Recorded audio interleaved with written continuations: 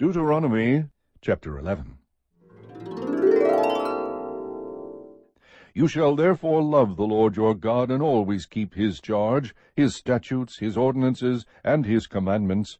Know this day that I am not speaking with your sons who have not known, and who have not seen the discipline of the Lord your God, his greatness, his mighty hand, and his outstretched arm, and his signs and his works which he did in the midst of Egypt to Pharaoh the king of Egypt, and to all his land, and what he did to Egypt's army, to its horses and its chariots, when he made the water of the Red Sea to engulf them, while they were pursuing you, and the Lord completely destroyed them, and what he did to you in the wilderness until you came to this place, and what he did to Dathan and Abiram, the sons of Eliab, the son of Reuben, when the earth opened its mouth and swallowed them, their households, their tents, and every living thing that followed them, among all Israel. But your own eyes have seen all the great work of the Lord which he did.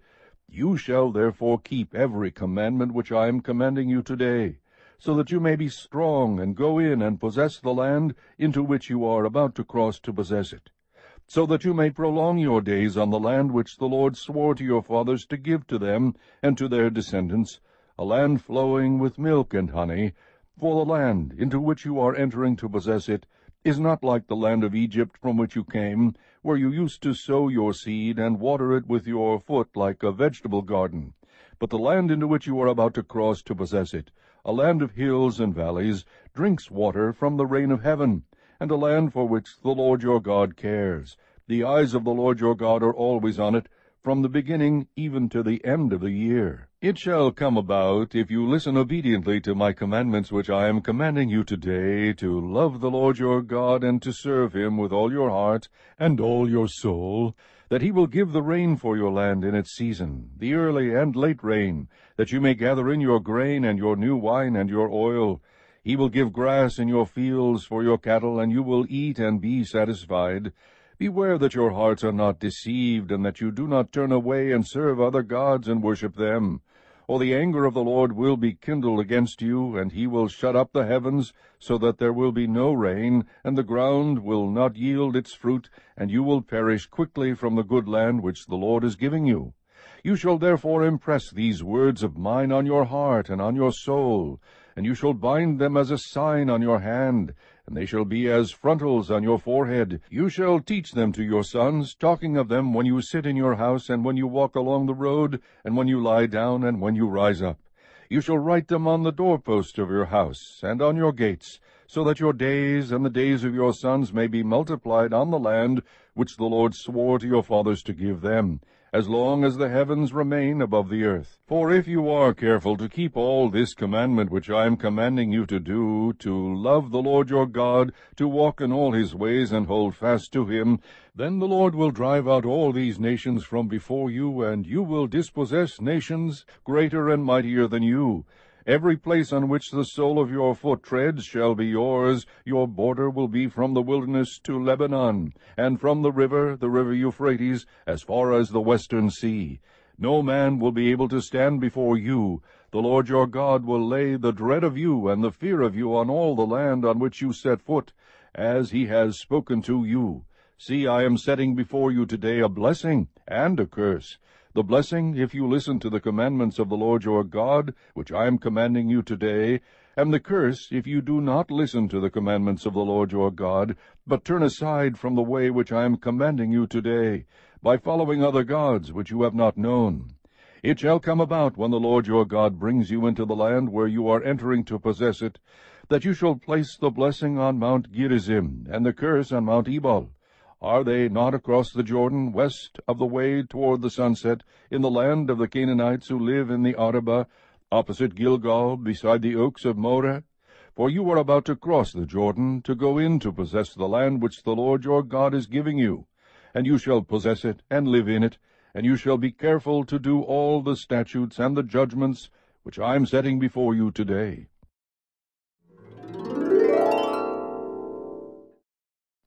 Chapter 12. These are the statutes and the judgments which you shall carefully observe in the land which the Lord, the God of your fathers, has given you to possess, as long as you live on the earth. You shall utterly destroy all the places where the nations whom you shall dispossess serve their gods, on the high mountains and on the hills and under every green tree. You shall tear down their altars and smash their sacred pillars and burn their Asherim with fire. And you shall cut down the engraved images of their gods and obliterate their name from that place. You shall not act like this toward the Lord your God, but you shall seek the Lord at the place which the Lord your God will choose from all your tribes, to establish his name there for his dwelling, and there you shall come.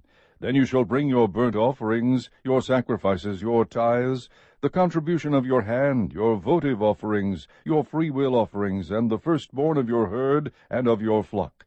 There also you and your household shall eat before the Lord your God, and rejoice in all your undertakings in which the Lord your God has blessed you. You shall not do at all what we are doing here today, every man doing whatever is right in his own eyes, for you have not as yet come to the resting place and the inheritance which the Lord your God is giving you.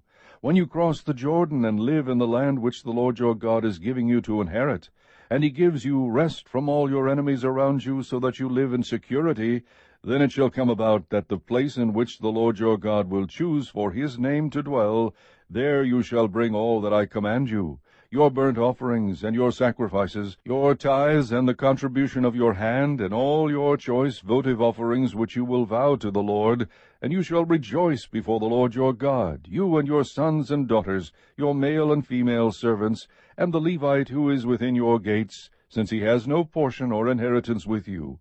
Be careful that you do not offer your burnt offerings in every cultic place you see, but in the place which the Lord chooses in one of your tribes, there you shall offer your burnt offerings, and there you shall do all that I command you. However, you may slaughter and eat meat within any of your gates, whatever you desire, according to the blessing of the Lord your God which he has given you. The unclean and the clean may eat of it, as of the gazelle and the deer. Only you shall not eat the blood. You are to pour it out on the ground like water. You are not allowed to eat within your gates the tithe of your grain, or new wine, or oil, or the firstborn of your herd or flock, or any of your votive offerings which you vow, or your freewill offerings, or the contribution of your hand.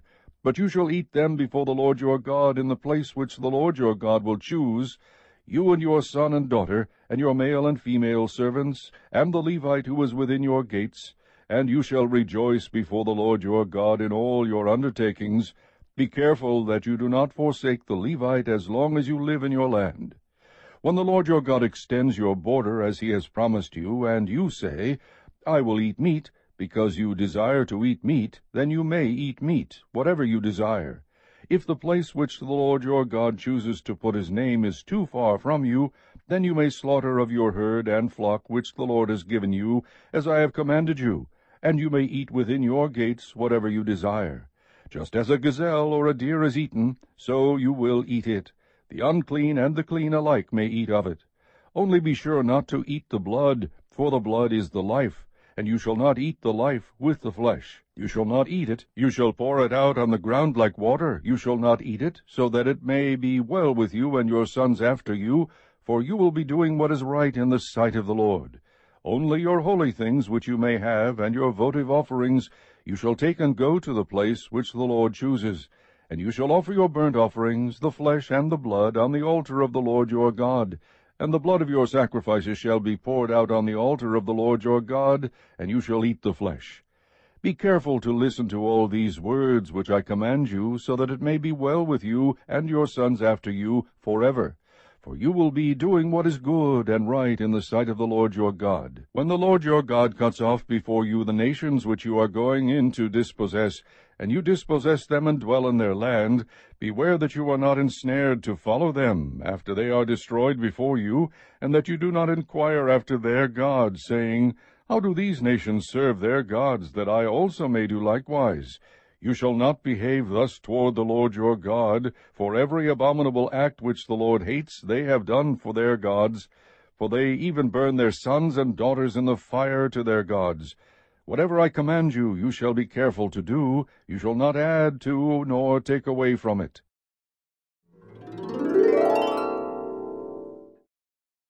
Chapter 13. If a prophet or a dreamer of dreams arises among you and gives you a sign or a wonder, and the sign or the wonder comes true, concerning which he spoke to you, saying, Let us go after other gods, whom you have not known, and let us serve them, you shall not listen to the words of that prophet or that dreamer of dreams, for the Lord your God is testing you to find out if you love the Lord your God with all your heart and with all your soul. You shall follow the Lord your God and fear him, and you shall keep his commandments, listen to his voice, serve him, and cling to him. But that prophet or that dreamer of dreams shall be put to death, because he has counseled rebellion against the Lord your God, who brought you from the land of Egypt, and redeemed you from the house of slavery, to seduce you from the way in which the Lord your God commanded you to walk. So you shall purge the evil from among you. If your brother, your mother's son or daughter, or the wife you cherish, or your friend who is as your own soul, entice you secretly, saying, Let us go and serve other gods, whom neither you nor your fathers have known, of the gods of the people who are around you, near you, or far from you, from one end of the earth to the other end, you shall not yield to him or listen to him, and your eye shall not pity him, nor shall you spare or conceal him. But you shall surely kill him. Your hand shall be first against him to put him to death, and afterwards the hand of all the people. So you shall stone him to death, because he has sought to seduce you from the Lord your God, who brought you out from the land of Egypt, out of the house of slavery. Then all Israel will hear and be afraid, and will never again do such a wicked thing among you. If you hear in one of your cities, which the Lord your God is giving you to live in, anyone saying that some worthless men have gone out from among you and have seduced the inhabitants of their city, saying, Let us go and serve other gods, whom you have not known, then you shall investigate and search out and inquire thoroughly. If it is true, and the matter established, that this abomination has been done among you, you shall surely strike the inhabitants of that city with the edge of the sword, utterly destroying it and all that is in it, and its cattle with the edge of the sword. Then you shall gather all its booty into the middle of its open square, and burn the city and all its booty with fire as a whole burnt offering to the Lord your God. And it shall be a ruin forever. It shall never be rebuilt. Nothing from that which is put under the ban shall cling to your hand, in order that the Lord may turn from his burning anger, and show mercy to you, and have compassion on you, and make you increase, just as he has sworn to your fathers, if you will listen to the voice of the Lord your God, keeping all his commandments which I am commanding you today, and doing what is right in the sight of the Lord your God.